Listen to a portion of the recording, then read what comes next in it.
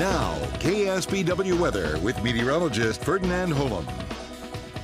Welcome back, everybody, and a good Saturday evening to you. Temperatures very comfortable this afternoon up in the Santa Cruz Mountains. Look at that, Boulder Creek only 84, even in Santa Cruz in town 69 degrees, Watsonville 66. So temperatures running a little bit below average. On the peninsula, a mix of low 60s to mid 60s, with the exception of Carmel Valley and Big Sur. Both of you came in the middle of 70s.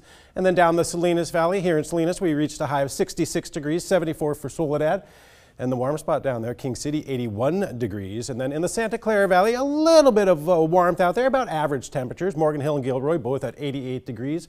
Hollister at 79 and San Jose at 80 degrees. And here's why we were cool. There's the marine layer. Even on the south side of the bay, the Monterey Peninsula out towards PG didn't even get any clearing. And that's why we saw those cool temperatures out there. And low clouds will make a run back inland overnight tonight. Temperatures right now, Santa Cruz 61, Monterey 60, and Salinas 62. So it's a little bit chilly out there. Gilroy 83 still, and Hollister 70 degrees.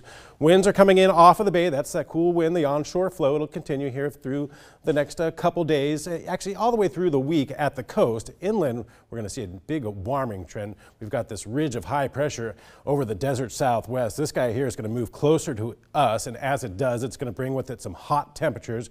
Tuesday, Wednesday, Thursday, all in the low 100s for our inland locations and up in our hills. Marine layer only about 1,400 feet deep, and it's going to get compressed as well as we go through the next 24 to 36 hours. All right, there's our microcast. Winds generally out of the northwest. We'll see a little bit of a switch in the winds, a little bit of a southwest wind here as you get a little bit of a little eddy out here. By tomorrow morning, 6 o'clock or so, again, right around our base, maybe a little bit farther down the Salinas Valley than microcast wants today. By mid-morning, pushing right back to the bay. And there you see the arrows. A little bit of a southerly push there for tomorrow afternoon.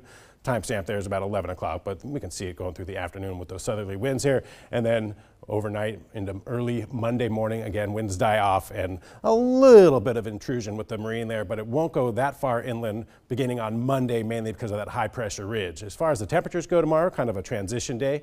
70s up in San Francisco, down toward Redwood City, middle 80s, low 80s toward Mountain View. Down the Santa Clara Valley, there's some heat there, good 5 degrees warmer than today. Morgan Hill and Gilroy, both in the mid 90s. Mid 80s for Hollister, maybe a couple degrees warmer.